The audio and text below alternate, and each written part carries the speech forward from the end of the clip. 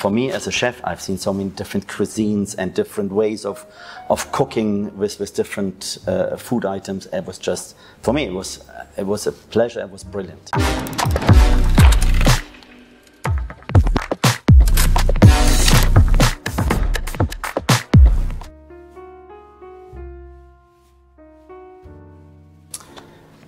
Yeah, I've been around, traveled to a couple of countries. Actually, I lived and worked in 11 countries, and asking me if there's a special place, I would just say that every country is unique, and every country has something special.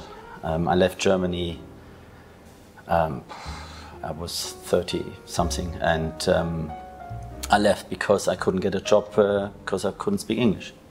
That was the reason why I left Germany. Leaving Germany at that time was, of the two decisions I will never regret, that was one of them. And I went to England, I lived there a couple of years, and I went to Dubai, and in the Middle East, been to a couple of countries in Bahrain. Then we went to Egypt, to Cairo, went to Russia, we lived in the Seychelles, and every country, it doesn't matter where it was just unique, and I have thoroughly enjoyed every minute in every country. It was really a pleasure. And on top of this, I have seen so many different cultures, but for me as a chef, I've seen so many different cuisines and different ways of cooking with different food items. It was just, for me, it was a pleasure. It was brilliant. And I would never, and I don't want to miss any minute of my journey.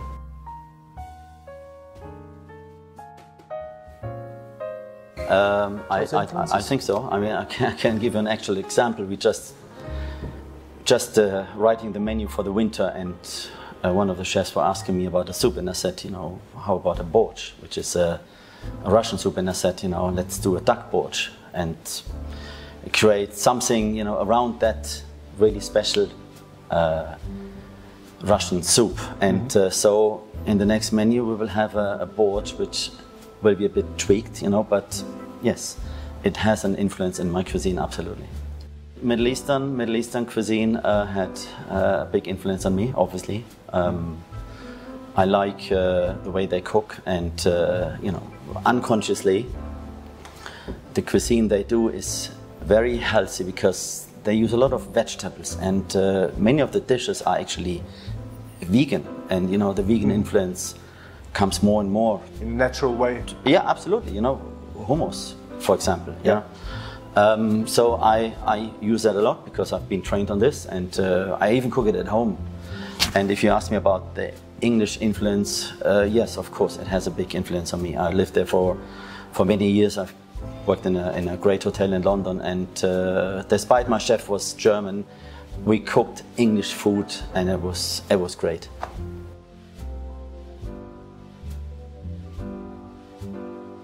I mean, yeah, we can start here with Epoca, which is patronized by Tristan Brandt from Germany, a brilliant chef. We started this journey in December, yep. And I'm sure it will go many years. It's fantastic what they do here. I really enjoy when I look at the guys here, at the chefs. And yeah, Epoca is one of our few restaurants. Then we have the Jardin bar next door, which is a very nice bar with a chimney. You can sit there in winter, and just cozy, warm your hands and have a Glühwein or a glass of champagne. We have Fairuz, which is a Lebanese restaurant. Yeah, have a very nice and a very talented Lebanese chef. Okay. Very good. Many people really come because of him. We have Siam, which is Thai. We have a very talented Thai crew in there. Thai chefs who cook authentic Thai food. Very good. Not too spicy. Just it is spicy. If you choose the dish which has a bit of chili inside.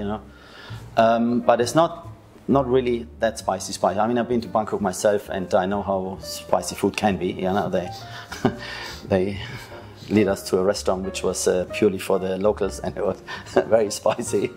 But no, this is perfect here for the you know, for our guests. And we have a bar next door, which is Summit Bar. Again, very nice, intimate bar, really cool, with a chimney coming from the roof down. With I mean, it's really cool. And then we have a restaurant which is just outside, which is Pomodoro, a very well established Italian restaurant here in town, and many locals come because of the pasta, of the pizza, the way we serve. I mean, the restaurant is really fantastic.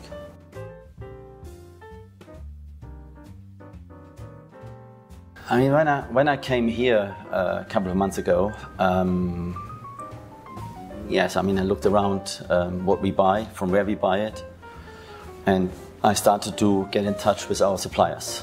I went there, I visited them, I looked around, and the region is very rich here. You can buy almost anything here. It's, I mean, there's nothing really you cannot buy here within the region.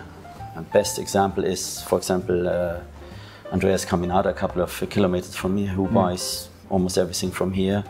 Other colleagues are similar, and I try to buy as much as I can from here. We buy, the question recently was, you know, fish, what fish we buy, and I said instantly, let's go with Saibling, which is from here. You know, it's fresh, it's from the region, people like it, it's something we love to cook with. We buy our fruit and veg from here. We have our butcher is from within Flims. Potatoes from Albany, or? The potatoes are from there. Then we have found a pepper, a black pepper, which is grown in one of the valleys here, and we use this to season our meat. Okay. And yes, I mean, the journey started a couple of months ago, but it's by far not finished, and it just started here. So there's a lot more to come when it comes to the region, you know, the food and the seasonality.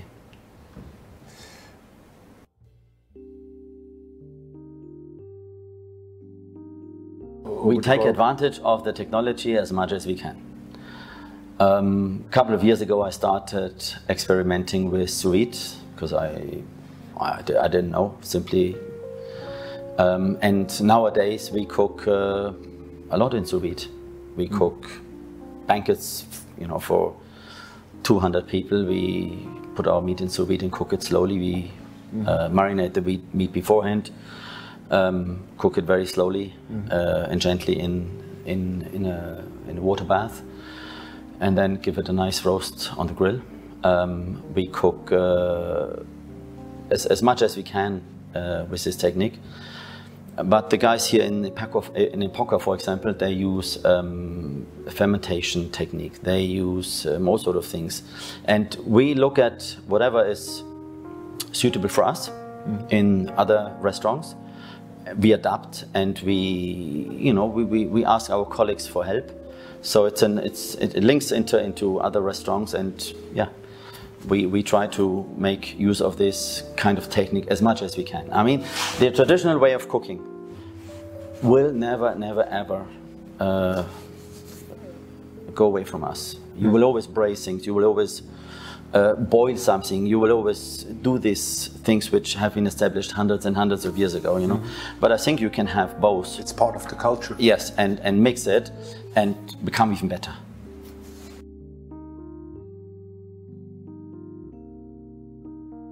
I'm getting feedback from customers by talking to them, but a big source is obviously you get feedback from all sort of internet sources, from, you know, reviews, you name it, TripAdvisor, Google, etc., etc. And you read them, and if in a whole year one person said, you know, he didn't like one dish, that might be a preference of that one person. But if you have a repeated feedback of something, you should not ignore it. You should look at this. You should be critical enough to say there might be something which I have overseen, and look at this and adjust. In London, we had a seafood restaurant, very famous seafood restaurant called Casper's. famous around London throughout, and seafood were one of the big things. Now, one of the things we had there were oysters. First one kind, then another one, and then we put 3 different oysters on the menu. Now, I don't like oysters. So if it would have been according to me, to my preferences, the oysters would never be on the menu, but that would be a complete mistake, because we sold oysters like, you know, people came for oysters, yeah? So, as I said, it's good to have your personal preference, but you need to look at the environment, you know, where are you?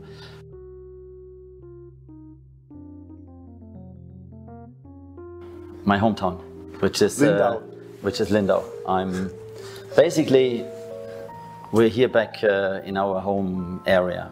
Okay. It's an hour and a half from here. Yeah. It's I left there when I was very young, and I come back when I'm very old. Circle's closing again. But it's always a pleasure when I go back. I always enjoy this city, this area. You know, seeing old friends. It's just, yeah, it's just, that's my home. Yeah, and this is what I enjoy.